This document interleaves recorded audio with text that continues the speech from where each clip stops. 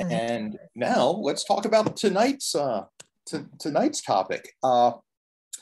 I've long wanted to learn more personally about the Los Angeles River as a kind of a transplant here. And preparing for tonight's interview, I geeked out on some river information just to get a sense of the LA River, compared to some other ones. And boy, I got to say, the LA River is not that impressive as rivers go compared to some of the great ones in the world anyway. I crunched some numbers, and it turns out the amount of water the LA River dumps into the ocean each year is about the same amount that the Amazon does every 15 minutes. So it's not a big place.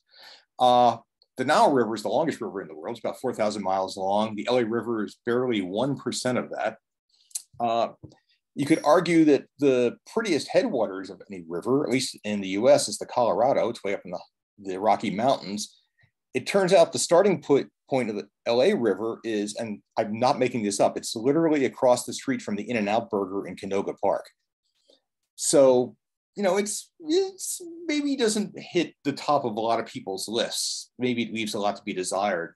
It's encased in concrete. It's not exactly the Blue Danube. It's kind of closer to, like, I don't know, Mad Max or Terminator. But that doesn't mean there isn't still a lot to love about the LA River. There's sections of it that, as we here at Pasadena Audubon know, it attracts some great birds, particularly in the winter. And there are parts that, if you happen to get caught in a traffic jam at the right spot, you can look off to one side and see a beautiful green verdant stretch of riverway there.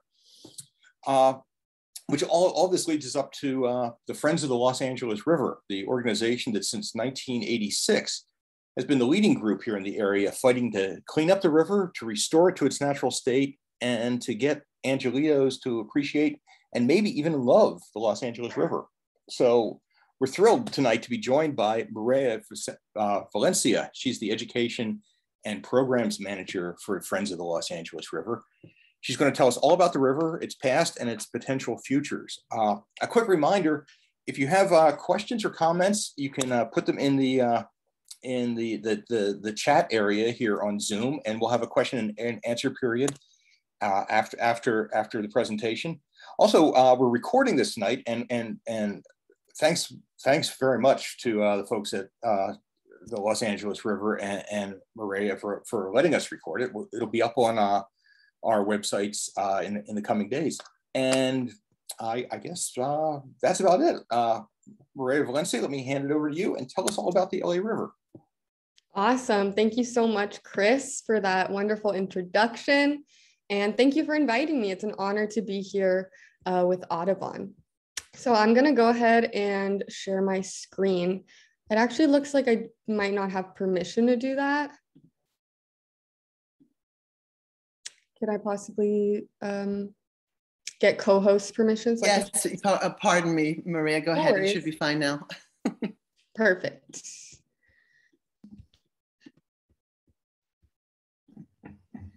There it goes. All right. Cool. So my name is Mireya Valencia, or Mireya, and I am the Education and Programs Manager at Friends of the LA River. And I jotted down my email here in case anybody wants it, and I will also leave it at the end. And today we're going to talk all about the LA River. We got a pretty good introduction from Chris here. So I always like to start out asking, how many of you have been to the LA River?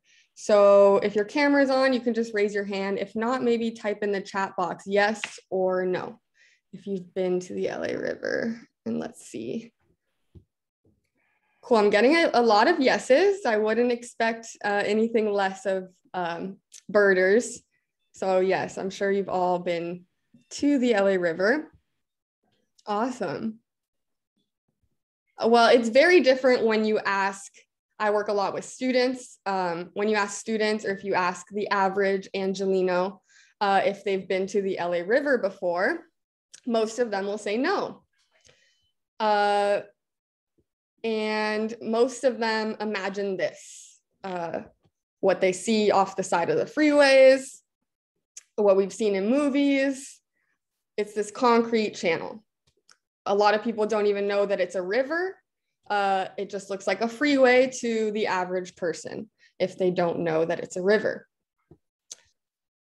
But like Chris mentioned, there are plenty of not plenty, there's 3 spots of the LA River where it's more natural, it's more green, there's trees, there's lots of animals, and we'll talk about how and why these areas came to be, because it's a pretty interesting story. So the LA River is more than meets the eye, and we're gonna learn all about it today. So I want to take us back hundreds, thousands of years. The LA River was home to indigenous people. There were Native Americans that relied on the river for survival. They didn't get everything from the river, but if they wanted to, they could get everything that they needed to survive from the LA River. And there's multiple groups in this area. So the one we hear about a lot is the Tongva Gabrielino, AKA Gabrielino. But there's also the Tataviam, which are more of the San Fernando Valley and the Santa Clarita Valley. And there's the Tongva, and there's also the Gabrielino Quiche, and those are distinct tribes that don't really associate with one another. And then there's also the Chumash, which is pretty popular. A lot of people know of the Chumash, but they are more like starting in Malibu area and west. So they're not really in this area. I just like to show this image. This is an image of the names of different villages of the indigenous people. And it's interesting because some of them we still have today. For instance, the Topanga, Hahamungna, which we just talked about, which is a wildlife area and also a really cool native plant nursery as well in Pasadena. There's also Cahuenga, there's Rancho Cucamonga. So we do see influences of the Tongva here today. So I always like to, ask students, imagine if she's from Folar. This is an Audubon webinar. Hi. I always like to ask students, imagine if you relied on the river as your grocery store, as your pharmacy, and as your Home Depot to build things. You would probably treat it very well, because if you didn't treat it well, you wouldn't have it anymore. And that's something that indigenous peoples really understood and understand today. And they live in reciprocity with nature. So whenever they take something from nature, they give something back, and just lived really respectfully with nature. And I think it's something that we can all learn from. And Friends of the LA River, my organization, we actually have a series of videos on YouTube where we partnered with those different tribes in Los Angeles. We've done pretty much all 4. And we made videos with them, and we want to continue building a partnership with these indigenous tribes. So I recommend just typing Friends of the LA River onto YouTube, and you'll be able to watch these videos and hear directly from indigenous people, which is really awesome. So Native Americans were living in harmony with nature, taking only what they needed, seeing nature as a relative. And all that changed when colonizers arrived, debated when, I think as early as 1600s, likely the 1700s, they arrived in Southern California, and they wanted to grow crops, and they also wanted to spread their religion. So this image is a drawing, so it's obviously not a real image. It's a drawing of what somebody thought this time period would look like. So as you can see, we have the Spanish mission in the back, and we also have the Tongva village in the front. And what's interesting about this image is there's actually, you can see a little river a stream right there. And this just shows how important water and rivers were for not only Native Americans, but also colonizers and founders and settlers.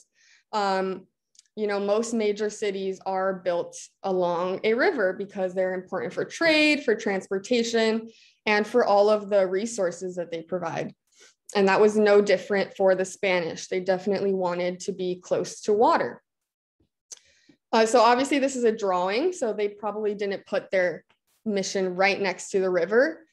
But what's interesting is you see that the Spanish put their homes very close to the river, whereas the Tongva put their homes higher up on a hill, farther away from the river.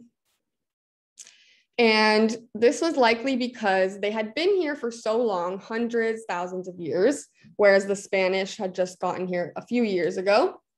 So over those hundreds and thousands of years, they were able to really observe their environment, and they got to know their environment really, really well. And they knew that sometimes, most of the time, the river was very tame, barely has water in it, but they also knew that sometimes the river would overflow. So the Tongva had a really good grasp on their environment, and they knew how to keep themselves safe from the river. This is a pretty interesting map of some of the founding of Los Angeles. So you can see here the river running through, and it was actually right next to the original settlement of the Pueblo de Los Angeles. And you can see the San Fernando mission is also very close to the Pacoima Wash. So there's definitely a lot of proximity to rivers here when Los Angeles was being founded. And just interestingly, the name, the original name of Los Angeles was translates to the town of Our Lady, the Queen of the Angels of the Porciúncula River. So the river was always there since the founding of the city. So again, the Spanish started building really close to the river. The Tongva people knew to go a little bit higher up because the river would overflow. So this is an image from 1887. So you can see that we started building very, very close to the river.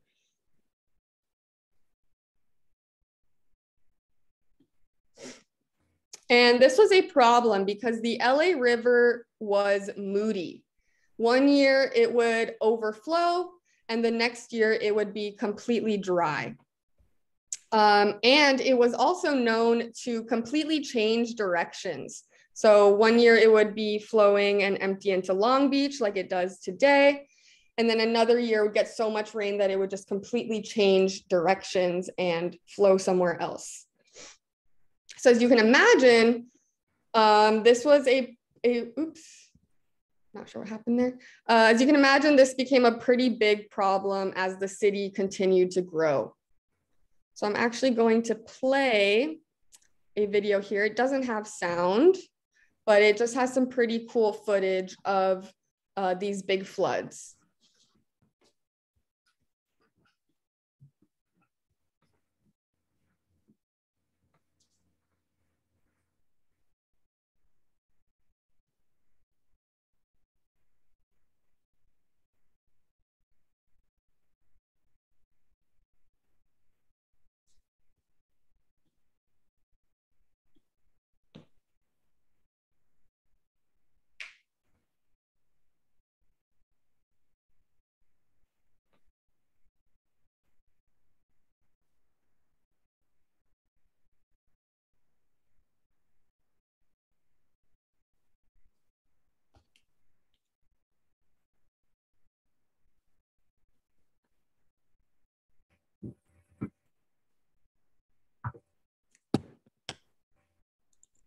Okay, so I'll stop it there. But yeah, as you can see, it was a huge flood. Houses were destroyed. Cars were flooded. This is an image of a house in Highland Park, I believe. So that would be the Arroyo Seco.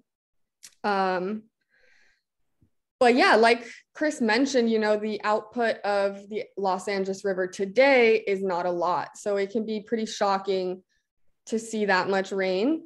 But I have heard, and don't quote me on this because I haven't fact checked it, but I heard that during this year, and it wasn't just this flood, this was happening, it was flooding pretty frequently in years prior as well, but this was kind of the worst one.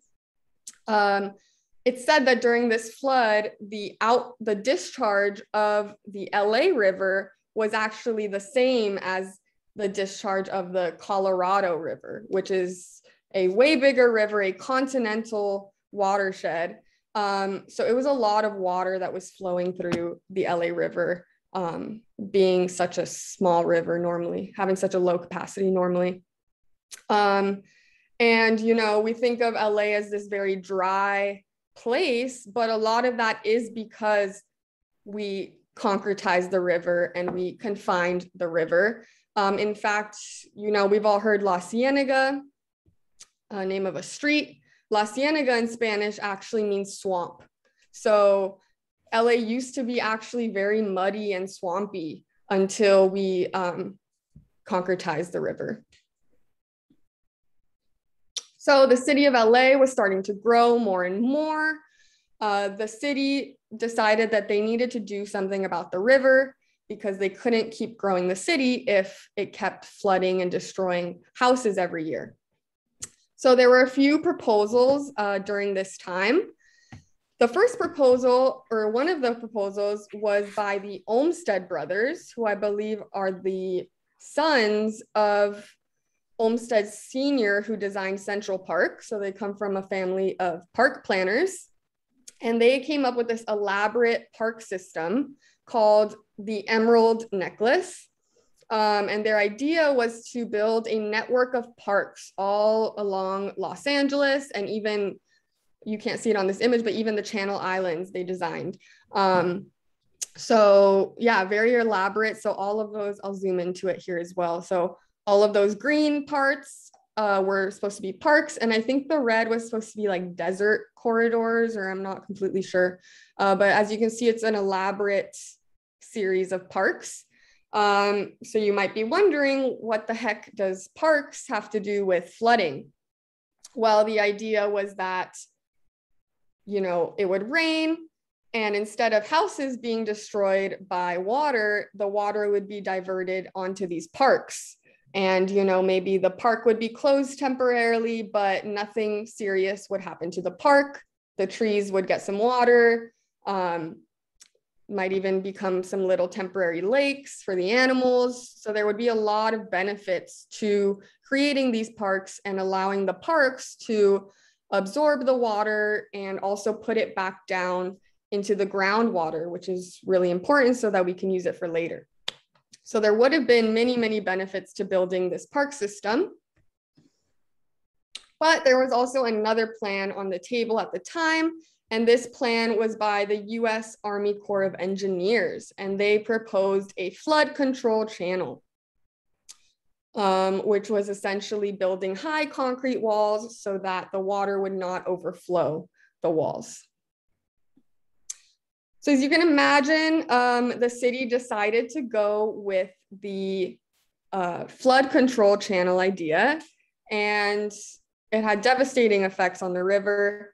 It even took a while for the river to be re-recognized as a river because it was designated as a flood control channel, which we had to fight to get it redesignated as a river so that we can have more help and more benefits. So yes, so they chose the flood control channel idea.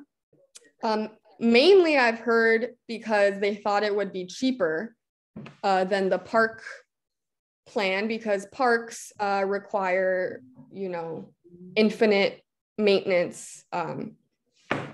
So they decided to go with the channelization, the concretization, which was not an easy endeavor at all. It took 20 years for them to fill up the entire river with concrete.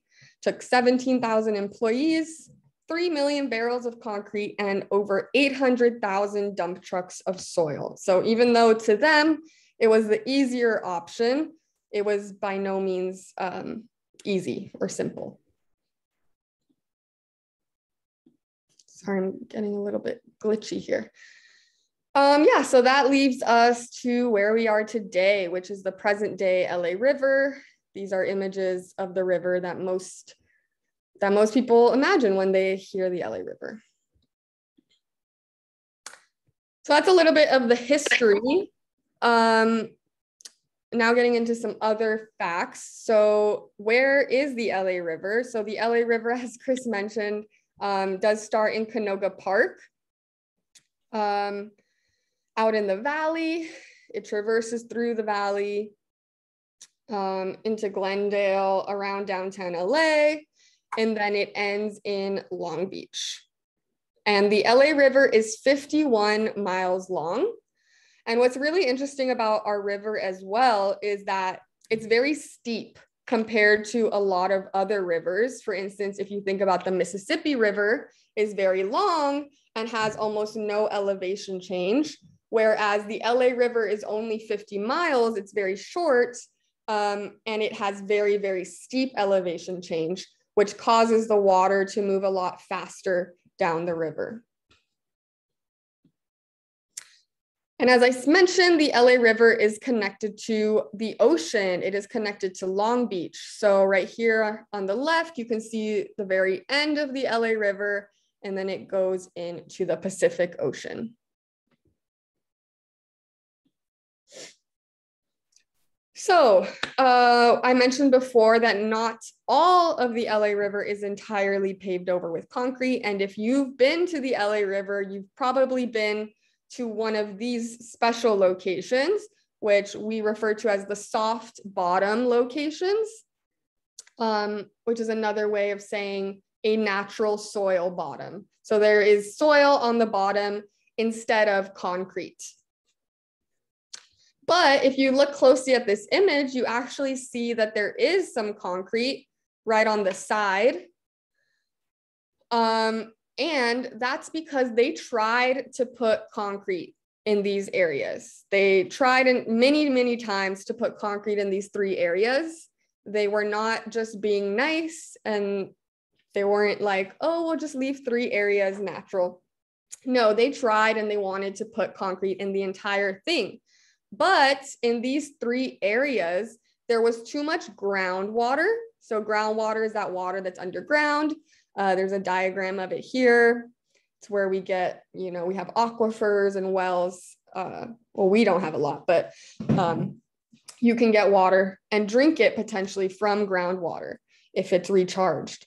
So in these three areas, there were some natural springs and there was too much groundwater. And as you might know, concrete needs to be dry in order to harden. It starts out wet and then it dries and hardens. So if the concrete was never able to dry because there was too much water. So that's what happened. They tried to pour concrete there, but there was simply too much water, and they even tried and waited for summer for it to dry up, but there was still just constantly groundwater underneath. So they were never able to have these areas completely concrete, but there is concrete on the side.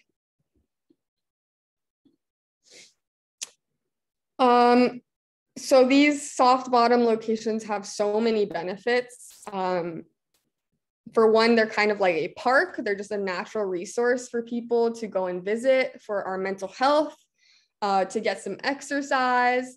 If you're feeling adventurous, you can even kayak at the Sepulveda Basin here, and also at the Glendale Narrows. You can kayak during recreation season, which is the summertime. But there's bike paths, and there's, as you all know, lots and lots of really, really cool animals that you can't see in a lot of places in LA. So there's three of these areas again. One of them is in the San Fernando Valley. It is the Sepulveda Basin, which we frequent a lot. We do events there. And every time I'm there, I see so many birders. So I know this is a really popular birding spot. And part of the reason why is because it has so much surrounding habitat. It's not just the river, but there's also an entire wildlife area. So that gives, all the animals more space and more resources to thrive. So this is a really, really special area. There's another one at the Glendale Narrows. So this is an 11-mile stretch of natural bottom, and probably the closest to you all in Pasadena. This is also a lovely area. There's a bike path here. You can see lots of birds here. And then lastly, there's the Long Beach estuary in Long Beach, which also has a soft bottom area. So again, they tried to put concrete in all these areas, but it was not able to harden because there was too much water. So how does the LA River get water? Well, I just said one, which is groundwater. If there's any water underground, it'll go up into the river. The main one that people always answer first is rain, right? When it rains, all of that water, just like any other river, the rain will go into the river. Snow. If it snows in San Bernardino's, it'll eventually melt and gravity will carry it down into the river. There's also tributaries, which are smaller rivers or streams that connect to the LA River. So here in this map, you can see we have quite a few. We have a few in the valley, the Pacoima Wash, Tujunga Wash. We have the Verdugo Wash and the Arroyo Seco, which I'm sure you are all familiar with. And then there's also the Rio Hondo and the Compton Creek. So there are lots of tributaries that connect to the LA River. Just like the LA River, though, a lot of the tributaries were covered in concrete as well. So a lot of people don't know that there are smaller rivers either because they've also been covered in concrete. And they're just as important, right? Because anything that goes into the tributary will eventually end up in the LA River. And they were and could be also a haven for wildlife.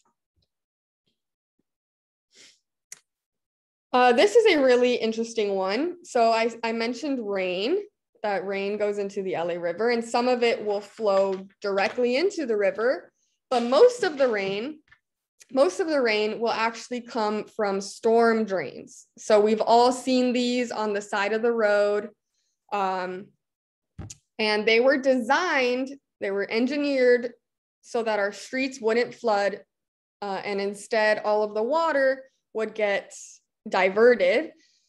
And if you've ever wondered where those go, they go directly to the LA River. So if you walk in the LA River, you can see many of these storm drains, which show where those drains that start on our streets end right in the LA River.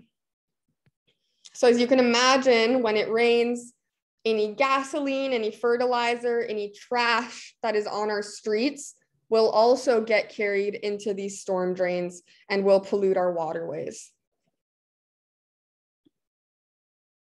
So we've probably all seen this on the side of the road, no dumping, drains to ocean. Well, I like to say that it should really say no dumping, drains to river, because all of these actually go to the river first, and then the river goes to the ocean. So it's not a lie, they do go to the ocean, but they go to the river first. So they have the ability to impact the river the most and bring the most pollutants to the river.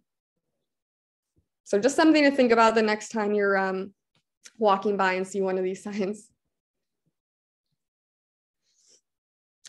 So that's all great, rain, snow, tributaries, but that would mean that the LA River would only have water for a very short period of time in the year. It would only have water in the winter time because that's when it rains in LA. So if that was the case, it would mean that the LA River would be dry in the summertime.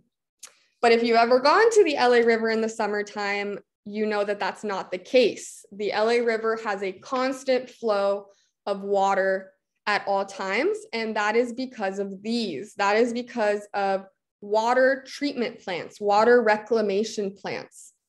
So when we use water in our homes, it gets sent to one of these reclamation plants.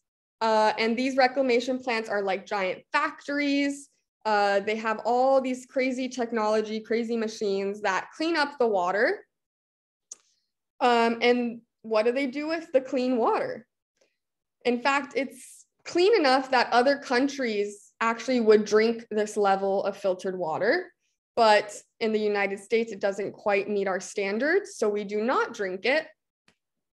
if you can guess, we actually put all of that water into the LA River. So we're getting millions of gallons of water every day from these water treatment plants. So these are two of them. There's one in Glendale. There's one by the Sepulveda Basin in Van Nuys. And then there's also another in downtown, I believe. And those are just the ones that go directly into the river. There are other treatment plants as well. But yes, all of these treatment plants discharge a large amount of water into the river. So it's pretty interesting because on one hand, it's a massive waste of water. Again, this is pretty clean water that if we cleaned it a little bit more, we could actually drink it. But instead, we're putting it into the river, which flows very, very quickly to the ocean. So basically, all of this water is becoming salt water in a matter of minutes, which is very, very silly when we could be doing so many other things with it. When we're in a drought, we could even be using it for plants, but we don't. And what's actually interesting is our policy person at Friends of the LA River is currently working with some stakeholders because they actually want to reduce the amount of water that the reclamation plant in Van Nuys gives to the river. So they want to put more of that water on the ground so that it can eventually become groundwater, which is a really good idea because we would be recharging our aquifers. But what's interesting is that now the river is so dependent on this constant flow that the water treatment plants give it. So now we have animals that will just not survive if we completely stop giving the river water from these plants. So it does have to be done very carefully. There's also recreation, there's kayaking now that would not be possible without the water that's discharged from here. So it is a bit of a complicated topic, but yeah, most of this water is just becoming salt water very quickly.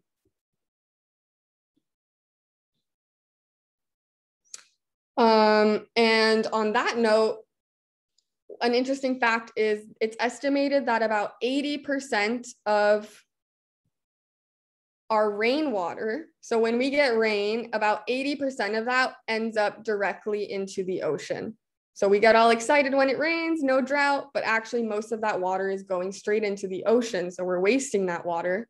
And one way to reduce that would be removing concrete from the river and removing concrete from all parts of our city so that water can go down into the ground like the water cycle says it should.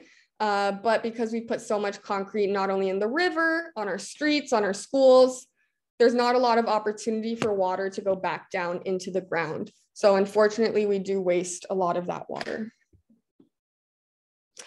And the LA River is part of the LA River watershed. So, oops, sorry, my cat is making noise. So everywhere on Earth, you're part of a watershed because water needs to flow somewhere, right? So a watershed explains how water collects, how it all joins together, and how it drains. So you can think of a watershed as a bathtub. So all of the water collects in one area, which is usually divided by mountains, and then all the water will drain into one place. So that's the definition of a watershed. Here in LA, we have several watersheds. One of the main ones is the LA River watershed, but then there's also the Santa Monica Bay watershed. So I think watersheds are a really good way of explaining how we're all connected, because what someone does in one part of the watershed affects another person in the other part of the watershed. So we're all connected within this watershed. So biodiversity of the LA River. When the LA River was wild, it had a ton of biodiversity, but obviously that has decreased with the channelization of the river. So just talking really quickly about native plants. The LA River used to be all native plants, but that all changed with colonization, because the Spanish brought over a lot of plants that were not normally in this area, which we call them non-native plants. And some non-native plants come to an area and they're harmless. Other non-native plants come to an area and they become invasive. They grow very rapidly and they kind of take over, and they're very bad for the environment. An example of that is black mustard, which has these yellow flowers. So you've probably seen entire hillsides of this plant, just yellow hillsides. And those are black mustard, which is an invasive plant, which takes away space and water from native plants. And we like native plants because, for one, they are important for the animals. Birds, there's certain birds that can only eat a specific type of native plant. And if they don't have that plant, they can't survive. Native plants are also drought friendly because they don't require a lot of water. Because if you think about it, native plants have been here, let's say in LA, for so long that they're used to not having a lot of water. So the way that they survive without water is they actually grow really long roots, and they're able to tap into that water that is underground.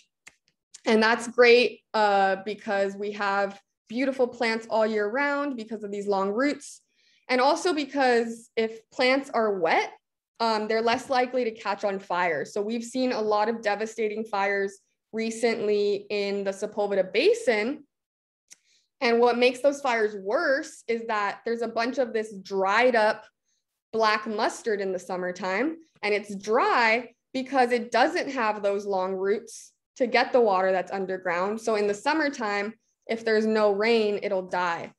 Whereas native plants can survive easier in the summertime, so they don't provide as much fuel for wildfires. So I like to give these two different examples. We have the coast live oak, which is native to California. You can see that there's acorns, which show how important it is for the ecosystem, for the animals.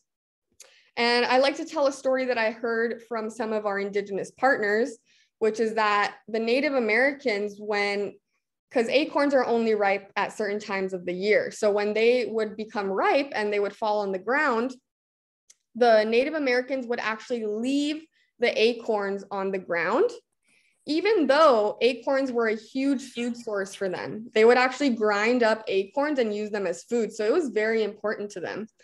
Has a lot of protein. And you could still do that if you wanted to today. But they used the acorns, but they would actually leave them for the animals. And they said, let's help out the animals first, because, you know, we're actually dependent on these animals, because this squirrel is going to go plant this acorn and we might have a new tree in a couple of years. So if we don't help out these animals, then we're hurting ourselves, right? So they understood that they were interdependent on the animals. So they did that really nice thing for the animals. And I also like to point out, look at all the shade that this big tree provides. That's a lot of shade that can actually cool down our streets and cool down our homes as summers are getting more and more extreme. Compare that to our iconic palm tree here in LA, which is actually called the Mexican fan palm. And it is actually from certain parts of Mexico. It is not native to this area. And developers actually started planting them because they thought that they looked nice, and they thought that more people would want to live here if we had these beautiful trees, which is maybe true, maybe came true. But if you think about it, Mexican fan palms do not provide any benefit to the animals. There are no animals that rely on this plant. And it also doesn't provide any shade, right? So there's kind of no benefits to our ecosystem because of this fan palm, whereas the coast live oak has a lot of benefits for our ecosystem. So not only are there plants, but there's also a lot of birds at the LA River. So don't look too closely at our field guide, because it was not professionally developed, and I know you're all birders, but this is a little guide that we give to students, and we give them binoculars when we're down by the river, and we have them try to identify some of the birds that they see. So a really common one that we see is obviously the great blue heron, which this is a video of one. But yes, a lot of migratory birds, a lot of riparian birds. rely on fresh water. So there's lots of really unique birds here, but you all are the bird experts. So I won't talk too much about the birds. But yeah, I can speak personally. It's just wonderful to see so many awesome birds every day. And working for Friends of the LA River, I've definitely come to become more of a birder and yeah, see how wonderful birding is. But there's also other animals. There's lots of fish. So the LA River used to be home to these steelhead trout. And these are really interesting fish because they actually swim in both freshwater and saltwater. So they swim and they're in many rivers, but they swim from a river to the ocean. And then they swim back to the river to lay their eggs. And these used to be abundant in the LA River, and the Native Americans would eat them as a food source. But as you can imagine, when we channelized the LA River, these fish were no longer able to swim upstream. So they haven't been found in the river in a very long time, although I have heard that there were some spotted in the Arroyo Seco, but I think that story is still developing. But yeah, we call steelhead trout an indicator species because they are very sensitive. So they indicate something about our environment. They tell us something about our environment. And right now they're telling us that the LA River is not healthy, because if it was healthy, then these fish would be able to survive there. But since these fish are not found there, we can conclude that it's not a healthy ecosystem. So one of our goals, we would love to see these steelhead trout brought back to the river. And there is work happening on that right now.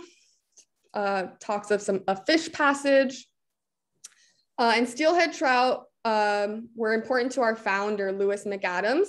He said that when steelhead trout were back in the LA River, that's when we know that we did a good job and that the LA River is restored.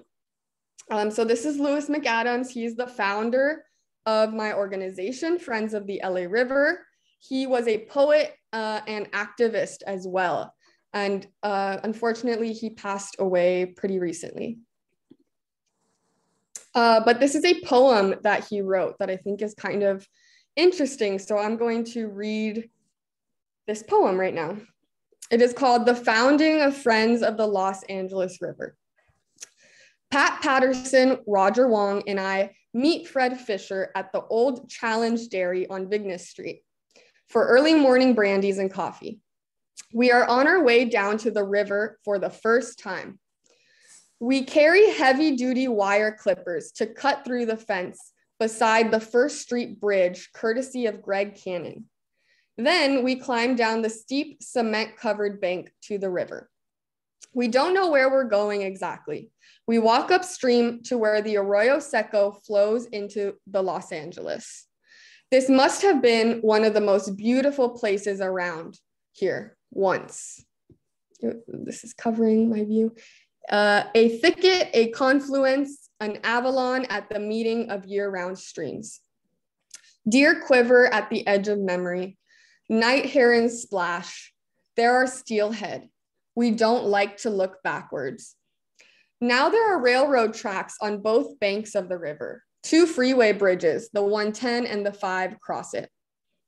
Through a tunnel where somebody is sleeping on a gray mattress in a torched VW van, the Arroyo meekly flows. Cement will turn back into sand someday. Today there's 30 guys with jackhammers leveling the pavement ahead of an airport runway paving machine. It makes an unholy noise, so we address ourselves to the river.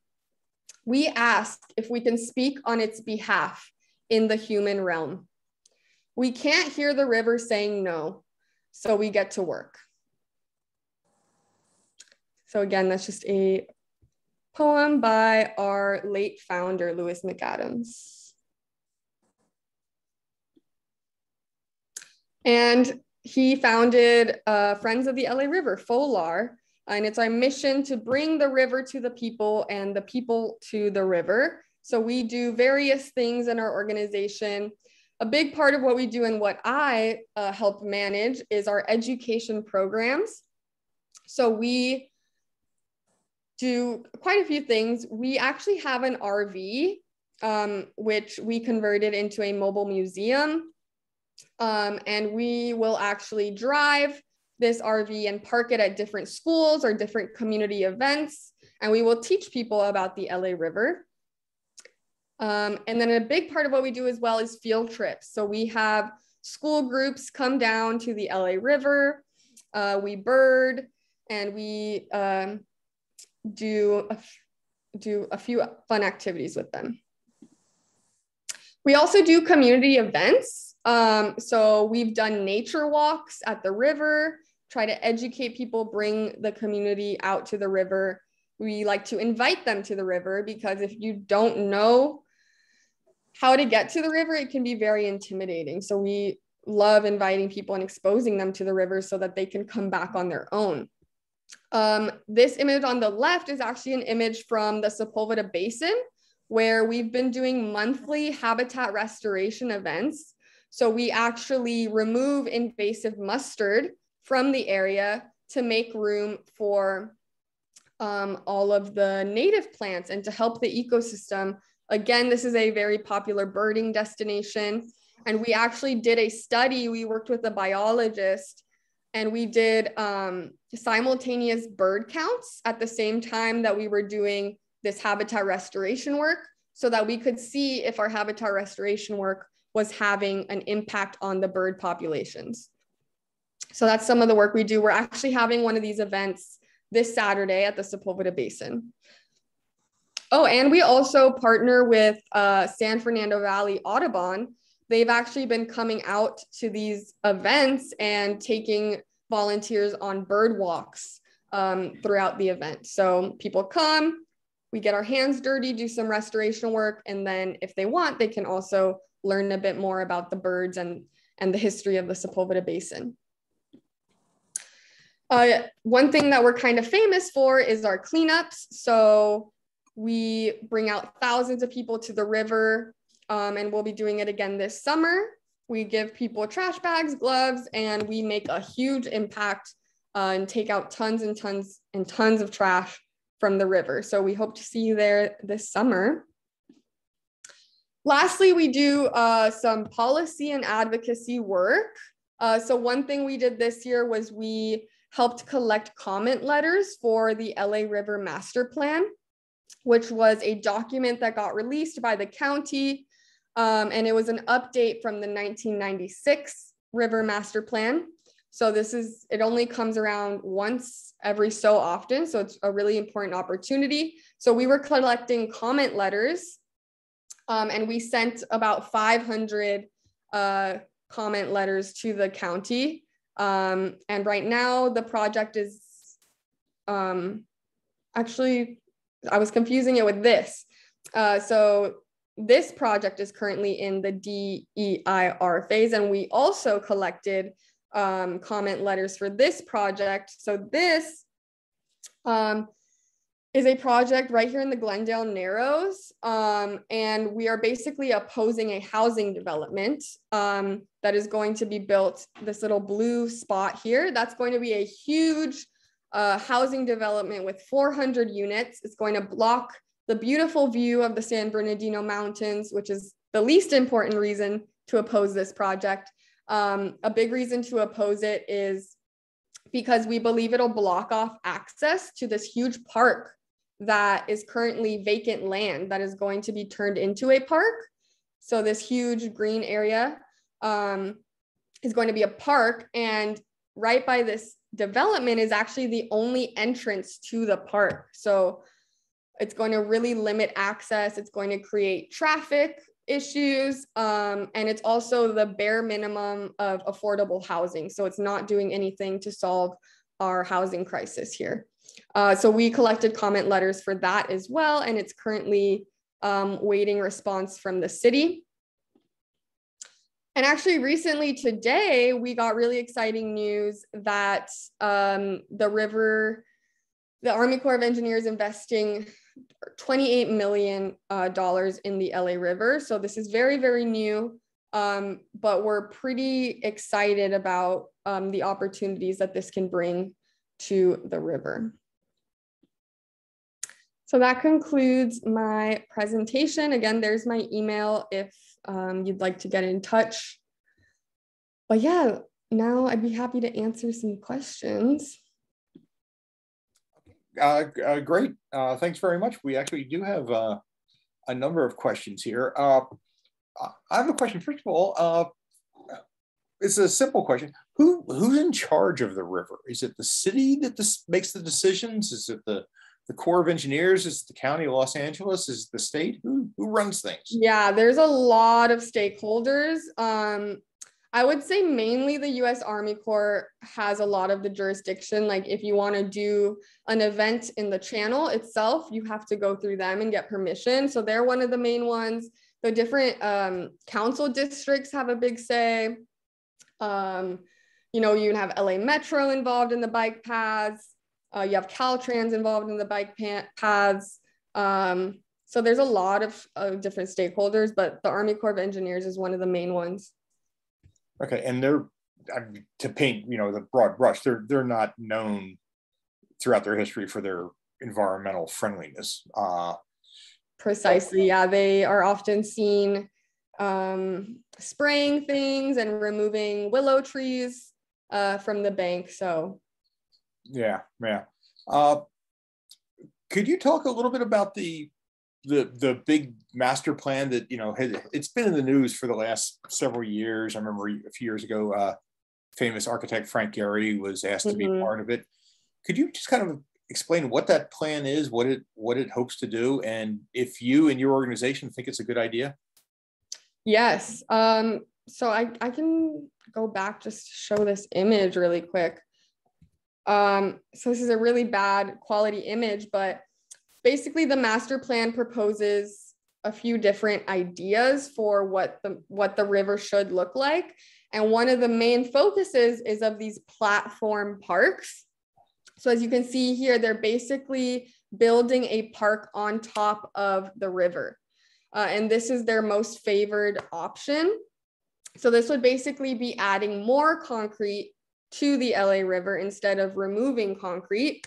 There's another option called the island, which is creating a park more inside the channel. And then there's another option, which I don't remember the name of, but that's the one where they would actually remove concrete and actually, you know, create more of an ecosystem, create more of a habitat for animals. But them focusing so much on these platform parks, which are Frank Gehry's, we just don't believe it'll be beneficial to the ecosystem. It's adding more concrete. And we also have concerns over displacement for creating, you know, parks tend to lead to gentrification as well. And we don't see that addressed in the master plan. So you're welcome to, I'll actually drop the link to the page on our website, and you're welcome to read more about why we're opposing it. Okay. A question that maybe touches a little bit on the gentrification about the homeless encampments that are still quite common along the river. I guess my question is, one, is this something that you folks focus on as well, or and you know what, you know, how do you see that affecting the stuff that you're trying to do with making the river a more natural place? Totally, it's a really great question that we get asked a lot. Historically, we haven't been too involved in the homelessness crisis, and we haven't really had any strong opinions, but we're currently doing some strategic planning, and we're noticing more and more that it's something that we can't ignore. So we are trying to support organizations that are already doing the work with unhoused people. So we're supporting organizations that do supplies drives and that, you know, are on the ground with the unhoused. That being said, you know, we're an environmental nonprofit. We can't solve the homelessness crisis. That has to be solved at the roots. So right now we're just doing what we can to support the unhoused population that is there. And we're seeing what we can do to get more involved in policy around homelessness in general. But yeah, that's the gist. We're not very involved, but we want to be. And you know, it's not a matter of just kicking them out from the river. We have to make sure that they have livelihoods and that they have somewhere to go. And then we can work on, you know, creating a beautiful river. But yeah, it's interesting, like talking about building parks, you know, and all these things, but we do have to solve that problem first, I believe. There's a question about the trash that's in the river. Are there any plans or ideas that you folks have for reducing the amount of trash that gets in the river in the first place, as a, you know, to save you the trouble of going down there and having to pick it all up later? Yeah, that's a good question. A lot of that is education. So we try to educate people that the storm drains are connected to the LA River. And we tell students, you know, you can start in your own neighborhood. You don't even have to go to the LA River to help the LA River. You can just pick up trash that you see in your own neighborhood. And that besides that, our policy team is lightly involved in like legislation, anti-plastic legislation, the more of the source cause. I see. I had another question about the fish passage that you mentioned. Can you talk a little bit more? What is that? How would that work? Where would that be located? Yeah, I don't know a ton of details about the fish passage. I would hope that it involves removing more concrete and creating more soft bottom areas so that the water is deeper and the fish are able to swim through, but it could easily be adding more concrete somehow and creating a channel, but I don't know a ton of details about that fish passage. We have a question here that's it's a very simple question, I guess. What's wrong with removing the concrete, at least from the bottom? What you know, what's the argument against, like, you know, going down to, say, Willow Street with Long Beach with a bunch of jackhammers and, you know, keeping the sides of the river to control it from overflowing, but digging out the concrete and having a soft bottom again? What's the argument against it?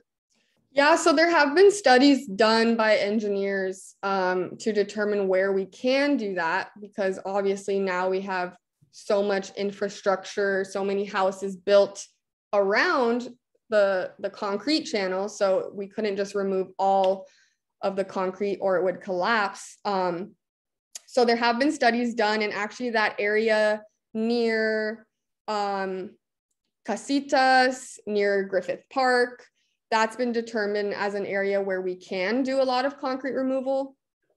And that's why we're opposing those platform parks, because there is an opportunity there for concrete removal.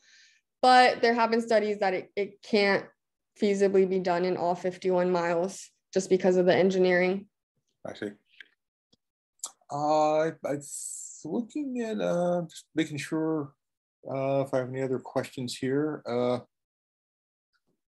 There was a question at the beginning. Somebody asked, what effects did the concretizing of the river have on local wildlife? Yes, thank you. Yeah. Yeah. So, I mean, as you can imagine, if you were an animal and they just started using jackhammers in your home, you would probably either die or you would go somewhere else. So that's what happened to a lot of the wildlife. They were displaced. The animals that are there today came back later, but not all of them were able to come back. So a lot of the animals now are threatened or endangered. Yeah. Okay, I think that might do it for questions. So if anyone has a last minute question, please post it right now. I think there's one in the chat. Okay. Yeah, post it in the chat. Oh yeah, I'm sorry. 80% of LA concretized. I'm not sure about the stats. I don't think it's exactly proportionate to the amount of water that goes in the ocean, but I think it's probably pretty similar. I do know that a majority of our city is covered in concrete, but I'm not sure about the percentage. And I read that the San Gabriel River and the LA River are very different. They have very different geography. So the San Gabriel River has a lot more sandy bottom, and because it can, and they're able to have a lot of those settling ponds where we like to go look for gulls and other things. And so a lot of the water in the San Gabriel River is actually reclaimed and gotten back into the ground.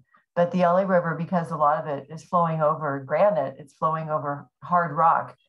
And then the development is so adjacent to the LA River, it just isn't possible to do a lot of that, getting the water back into the ground. So that's why places like Cajamarca are so important, because we can get the water into the ground up there, before it, on its way down the Arroyo Seco.